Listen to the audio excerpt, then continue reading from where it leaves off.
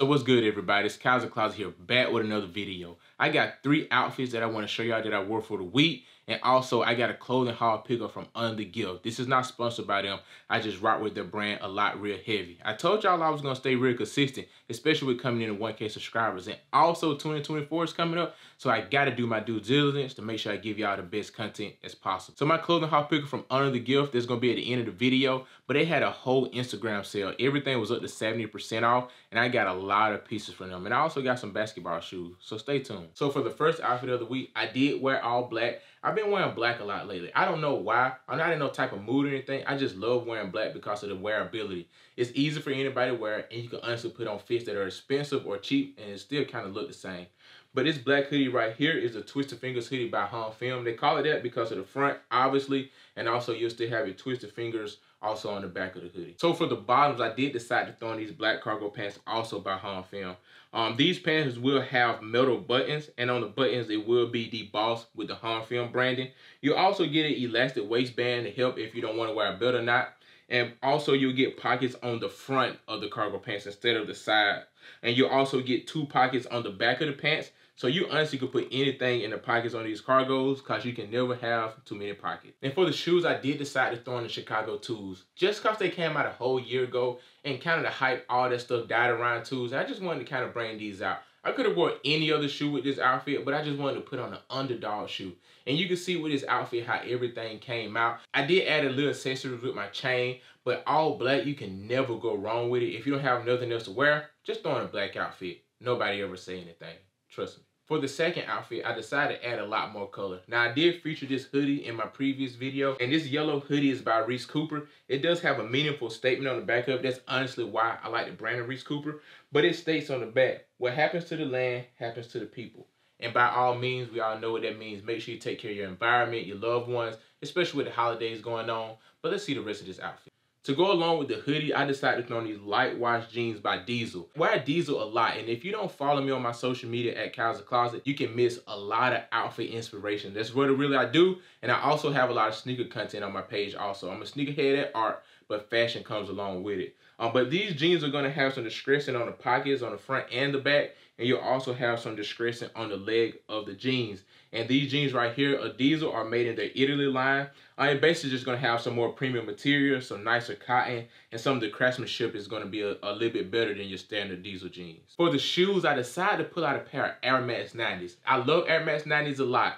These were my go-to sneakers in high school due to the price point, and also Jordan's always selling out. We know how that goes.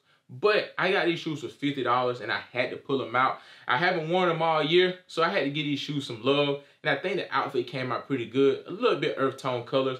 And with the theme of the outfit and what this hoodie is saying on the back of it, I think everything complemented each other well. But let me know what you think in the comments below.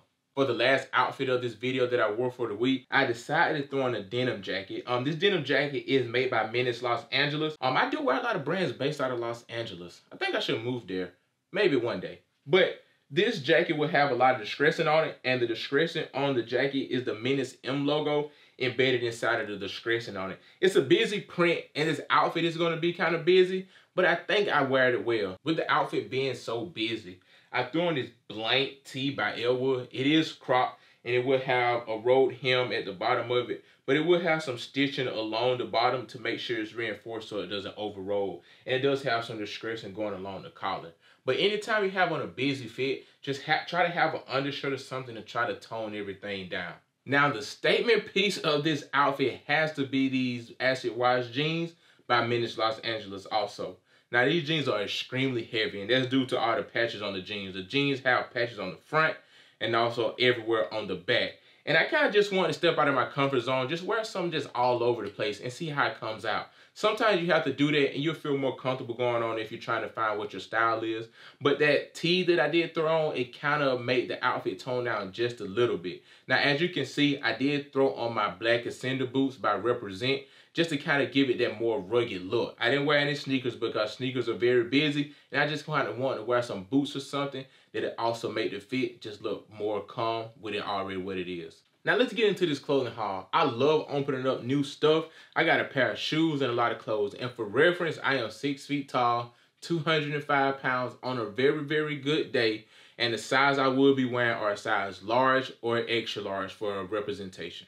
So for the first piece that I'm going to be opening up is this blue shirt by Under the Gift. I do have the black tee model as well, but I just like how the shirt fit on me on the black shirt, so I had to double up and get another color.